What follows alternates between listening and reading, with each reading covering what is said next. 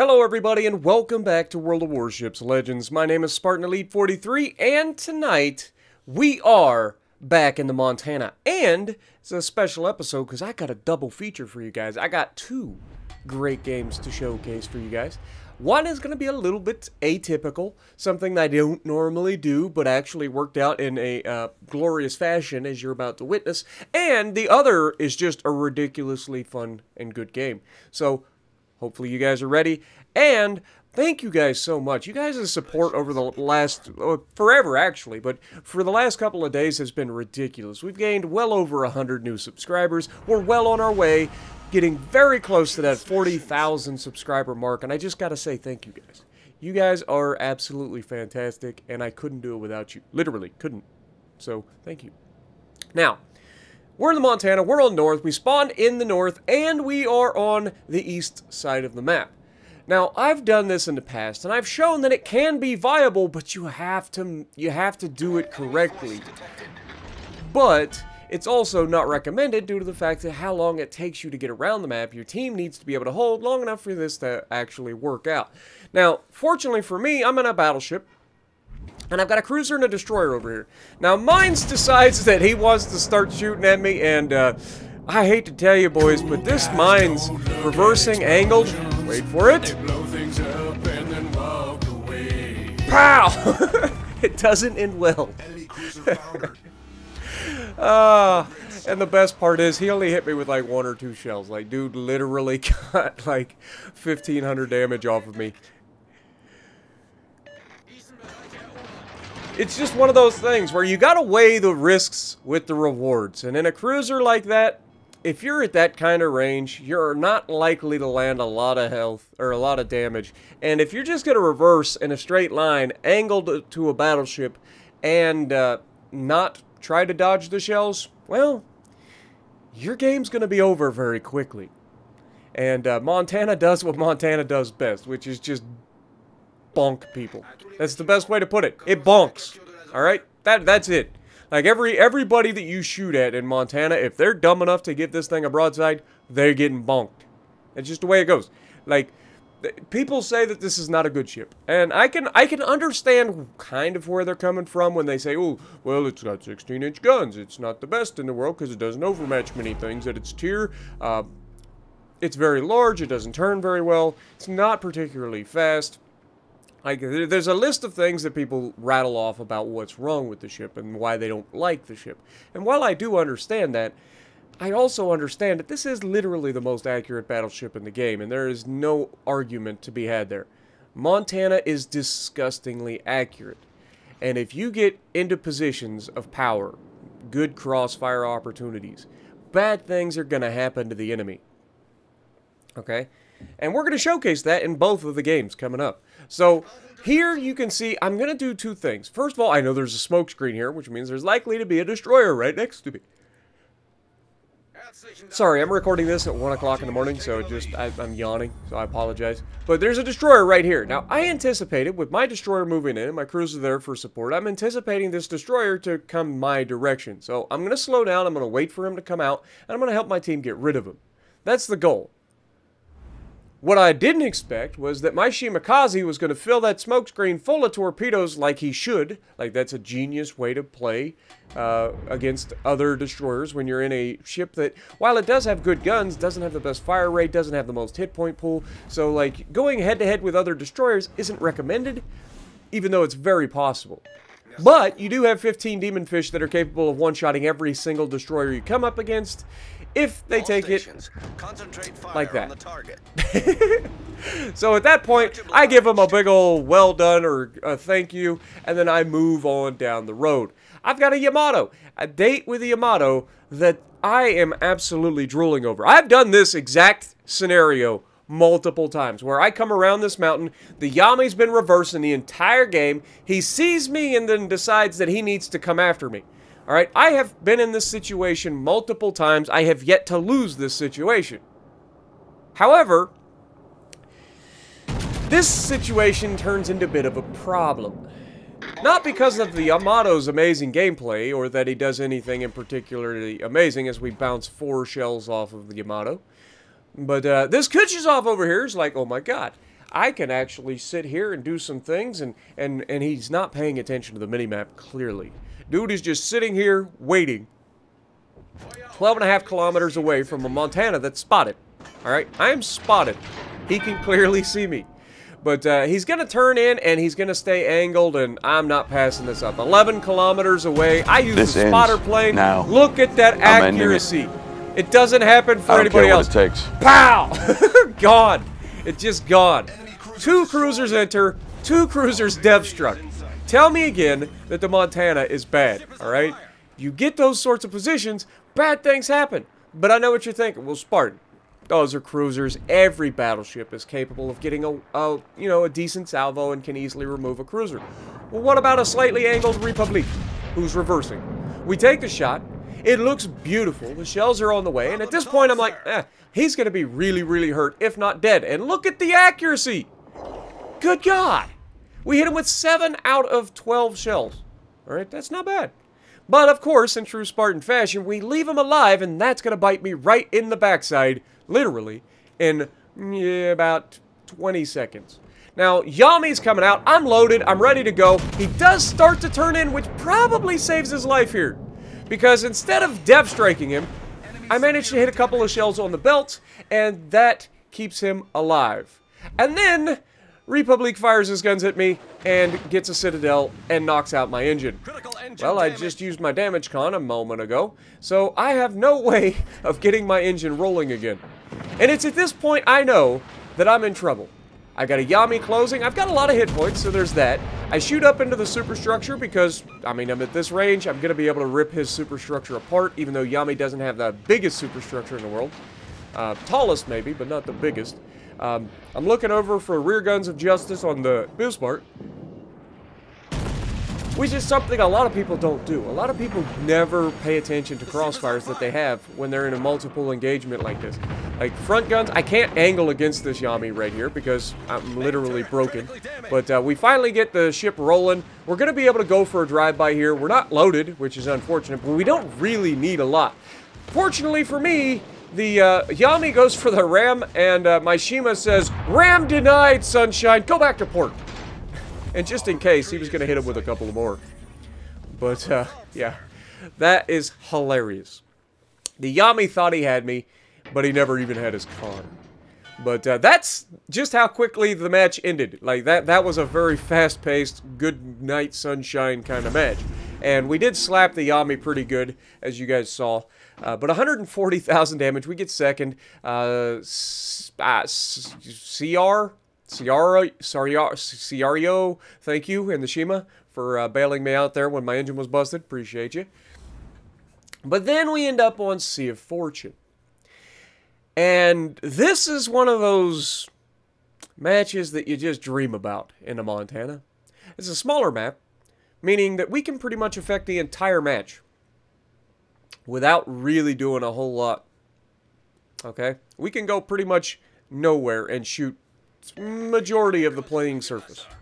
So, with that in mind, we're not going to just sit here like everybody else in battleships. We're going to move, and we're going to look for crossfires where we can. 1 destroyer per team, no carriers, couple of cruisers that could be potentially a problem. We're going to go wide and see if we can't catch some people sleeping. It's what we do, right? Win our side, or at least try to hold our side.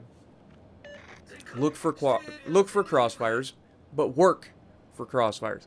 That's the part of battleships that people just doesn't do. Like, I don't know why people don't try to work for crossfires. They would much rather the crossfires develop magically in front of them, and sometimes that does happen. Especially if your teammates are actively working for crossfires, because sometimes you don't have to be the one to initiate the crossfire. Sometimes you get to be the recipient of a crossfire that a teammate initiates. But personally, I don't tend to get teammates that work for crossfires, so I generally initiate the crossfires, and my teammates get to reap the rewards of my work. But I do as well. Now, we have a Republic here, and you can see just as I look at the man, he disappears. I'm expecting these shells to all derp into the island, and sure enough, they all derp into the island. It's real unfortunate. Could have shot the Yami instead. Wouldn't have got much out of him, probably. Maybe 10k if we get a good shot into a superstructure. but it would have been better than shooting the island. But we all know that the American Navy, especially American battleships, have a history of annihilating islands. So what else is new? We're just being historically accurate. But Republic comes around the island. He's slightly angled. We aim for the front section of his ship because that's where he has the least amount of armor. And we get a decent result with 12,000 hit points. But the Yami is deciding that he needs to push up in here. We've got lots of people looking at us, which is fine. That's nothing new. We're used to it. But the Yami is not a complete idiot here. He has put himself in a rough position. But he's also put himself in a position where he's slowed down. He's trying to turn, or trying to get like a little bit of an angle. We're opening it up, trying to let people shoot our belt where they can. We've got cruisers lobbing the islands. We got multiple battleships shooting at us. We got a Yami out here shooting at us. And yet the Montana just shrugs it all off. All you need to do is be cognizant of the idea that the only real threat to you right now, in the short term, is the Yamato. Everything else you can handle for quite a while, okay? Yamato takes giant chunks off of you when he decides to hit the right places. Everybody else just kind of, nickel and dimes you. And in a nickel and dime fight, when you have the majority of the guns and they're very accurate, you're going to win those fights more often than not. So the Yami really is the only threat here. And then I see the Republic saying, I need to get up close and personal with you. And then I get radared, which is the worst possible thing that can happen when you're about to go broadside to a Republic at close range. Fortunately for me, this Republic is not a smart individual. He fires HE at the broadside of my ship, and I live. And I deliver a 30,000 damage, absolute smashing blow to that Republic without citadeling him a single time. That's the firepower that this thing is capable of. Very few battleships can hit that hard, that with such consistency, without citadeling. Like, just a 30,000 damage non-citadel hit onto a broadside battleship. However, Republic doesn't learn his lesson. We get the rear turrets on him. We don't want to open all the way up, but once he fires his guns at us, he does get a double fire, which is unfortunate. He fires his guns at us. We're going to go ahead, swing in, get the front guns. He has angled more, so we aim a little higher, trying to break guns, maybe hit superstructure, get a couple of hits, couple into the gun, couple into the superstructure, but we live. Now, we have quite a few hit points, so we're not too worried about the fact that we have a double fire going. It is a problem, but we're okay for the moment. So, as long as we can get away, we manage to take out the Republic, and we are setting a course for the one battleship that is nowhere near anybody, and it's a Bismarck. I know, it's a little odd, I agree, but this Bismarck is on his way to my location, and I am on my way to his location. Why, do you ask? Well, because I want to use Will to Rebuild. We've talked about how broken Will to Rebuild can be, and while we're not quite in Will to Rebuild territory just yet, you can see the double fire burns out. We've still got 19,000 hit points, and so we don't actually end up needing Will to Rebuild currently. Now, officially, we're down in Will to Rebuild territory as we take a couple of hits here from the Mino or whatever else shot us, possibly Brandenburg. But then we get into Will to Rebuild territory. We take another hit from somebody on the far right there. I think it was another battleship.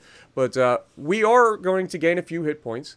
And the Bismarck is going to do a little bit of a drive-by here. He's just going to go, you know, I appreciate your sacrifice, Mr. Montana, but I will take it from here. And we've already talked about Bismarck, maybe not the best ship in the world to charge at the beginning of a match. But the longer the match goes, the less big targets that are to punch you, the more likely you are to succeed in your aggressive push in the Bismarck, or any other German battleship that has quite a bit of armor. Now, we go ahead, we use our last heal here. We immediately start turning towards the enemy, and you can see this Baltimore. I mean, where are you going to go, Sunshine? You're about to run into an island. We take the shot, leading him beautifully. He's kind of creeping. He does realize that shots are on the way, but by the time he starts moving quicker, it's too late. He takes it, and we, once again, showcase the bonkability that is the Montana. Just bonked him. That's all. As only the Montana just does. It just does. it just bonks. Wherever it goes, it just bonks. Alright? You can't blame it. It's just what it does. Now, once again, we have another battleship shooting HE at our broadside, which, I mean, when it's a thing, never interrupt an enemy while they're making mistakes. It is that simple. So we fire back at the superstructure of the Brandenburg, as he is pretty well angled, so we're not going to go for a belt, because our 16-inch guns, we know, likely not to pin that. However, if he opens up the angle, then those shots become more viable. Like this. He is decently angled, but he's over-angled. We know this, so we're going to go ahead and aim a little bit higher. We don't want to hit the belt necessarily. We want to hit upper side plating if we can. And, of course, we get an okay shot. We only hit 4 shells, but, you know, you don't get every shot to go exactly where you want it to be. Otherwise, Montana would be the most broken ship in the game.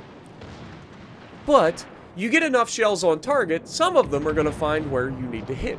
And that's why the Kansas and the Montana are so good.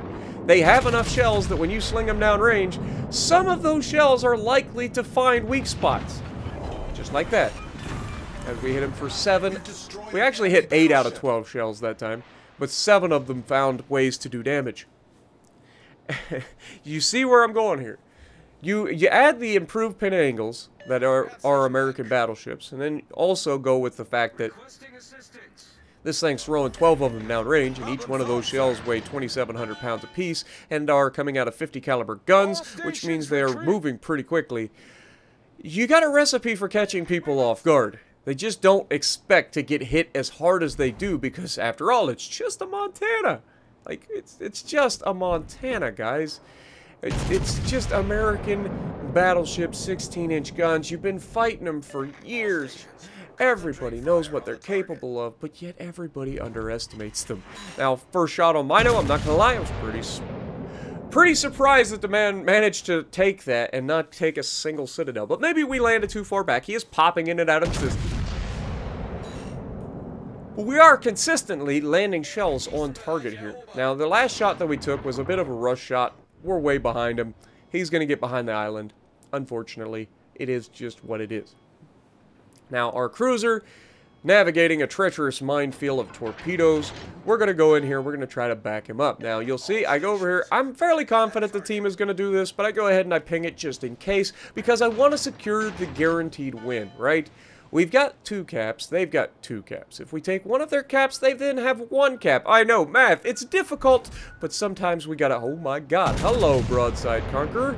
Remember the crossfires thing we were talking about? These guys are hopelessly in a devastating crossfire. And front guns alone, we reach out and smash that man. Just another bonk, you know? 4 out of 6 shells find the target, and we bonk the man for like 15k. Not quite, but somewhere in that neighborhood. Mino's going to get behind the island before I can bonk him. Unfortunate.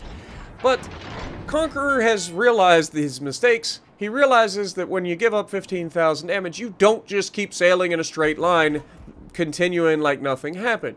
You start to angle. You start to go towards the person that just bonked you and try to avoid it. Now, he's firing armor piercing, which is unusual for a Conqueror, and it's really bad news for the cruiser in the Wichita right here, because, obviously, Conqueror, oh my god, we just hit that man for 22,000 damage with 5 full pins by shooting into the superstructure of a Conqueror.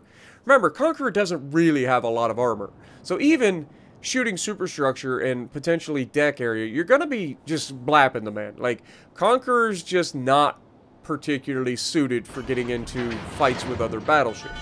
Or DPM cruisers, like a Wichita, and a Mino, and a Balti, and a Des Moines, and oh my god, that could have been awful. Now, unfortunately, I believe our destroyer, or the destroyer does take out the Wichita here. We only take 1 torpedo, but that's enough, because we darn near died there. He about got himself a double strike. That was such a well-executed torpedo strike that, I'm not gonna lie, I was not even salty. It was one of those that you recognize when somebody does something so great. I wasn't even expecting him to be over there. He hadn't gotten into the base until after he launched those torpedoes and they found their mark. If he gets into the base there early, then we start to try to dodge those torpedoes because we know he's there. So the fact that he holds off and waits for his torpedoes to find their mark and then gets into the base he's able to take out a radar cruiser, which is huge, and almost kills me in the process. Now, we're at 180,000 damage currently. And we're still looking for any opportunity to bonk somebody. But we're also looking for an opportunity to potentially get into Will to Rebuild so that we can survive potentially a problem here. Now, we get spotted by the destroyer, and that means that that angry smoke screen ahead of me is going to take some shots at him. Unfortunately for that Mino, he forgot that he wasn't still in his smoke screen, and he just revealed his location to, well, bonk. It only just bonks everything. It just bonks everything. You give this thing a broadside, you're getting bonked. Now, we survived with 744 hit points. We're no longer spotted, and now we are in Will to Rebuild once again. And once again, we're going to get our our health right back up in there into somewhat respectable. Now, this is why I say that Will to Rebuild is just not, it's not working as intended, guys. And I know you guys like to, I had a lot of comments, a lot of Battleship guys like to point out, oh, Spartan, there's so many other broken things about the game, and this is our one thing that we get as Battleships. I get that. I really do. And whether it benefits me or it doesn't, which, by the way, in this case, it does benefit me, and I still am complaining about it because it shouldn't be this way. Look, the guy just hit me for 12k again, and guess what? I just heal it back. Why? Does it take any skill? Does it make him feel better about himself? No, it doesn't. This is a perk that needs a limiter. It has to have a limiter, and not just a, oh, you have to be this close to a friendly, because that's such an easy thing to pull off, especially in divisions. And it completely breaks the game because it's an infinite heal. An infinite heal shouldn't be doing they shouldn't be here. There shouldn't be an infinite heal. Now, notice that last time that the Massachusetts hit me, he no longer hit me for a lot, right? He didn't hit us very hard. And notice that the shells coming in from the enemy cruiser aren't doing that much damage to us. Why is that? Well, it's pretty simple. We're saturated. We've taken so much damage throughout the course of this battle that there is no longer enough hit points allocated to my superstructure for these guys to actually farm me while I'm angled. If I'm angled, they shoot at my belt, they're going to ricochet and shatter. So they have to shoot for superstructure, and because my superstructure is completely and utterly saturated, they are forced to no longer shoot at me, but to try to shoot at other people. Now, we are no longer in Will to Rebuild, so we technically could be killed even with overpins and damaged superstructure, or saturated superstructure. But at this point, they just gave up hope. They're like, okay, well, he's just Will to Rebuilding. I can no longer kill him, so we're not even going to try. And you can see we're up to 209,000 damage. We're going to go ahead and take a shot at this Massachusetts. He is moving forward. He's just on the outside of our range, but as he moves forward, he will get close enough for us to hit. Unfortunately, the way our shells end up flying at this range, they end up missing him to the left, which it happens. But again, we end up using Will to Rebuild and showcasing that it's not meant to work the way it does. There needs to be some sort of hit point limiter. So, say you're allowed to heal up to 20,000 hit points total. That would be a lot more balanced than the current infinite heal that is Will to Rebuild. And I know that there's a lot of people that find it upsetting that I point this stuff out, but you guys got to remember, I point out all the things. I point out broken destroyers. I point out broken HE spam. I point out, you know, back when the EOP was completely and utterly broken. Go watch any of my early Cleveland videos when EOP was still broken. Even though it benefits me, I'm still going to call out that it needs to be adjusted because it just breaks the game. And at the end of the day, anything that breaks the game is not good for the game. And anything that's not good for the game is not good for the entirety of the player base. So just making small changes. I'm not saying get rid of Will to Rebuild. I'm not saying make it to where it's a useless perk. I'm just saying that it needs some sort of limiter to the amount of hit points that you can recover using that perk. Because battleships abusing Will to Rebuild have been a problem for quite a while. It may not happen all the time, but it happens enough that it needs to be adjusted. So let me know what you guys think down in the comments below. Again, I know I'm going to receive a little bit of hate for that, but, you know, I point out the truth and the facts as I try, you know, as always. And if you like what I'm doing, punch the like button, leave a comment below, subscribe to the channel if you haven't already, and as always, I will see you in the next video.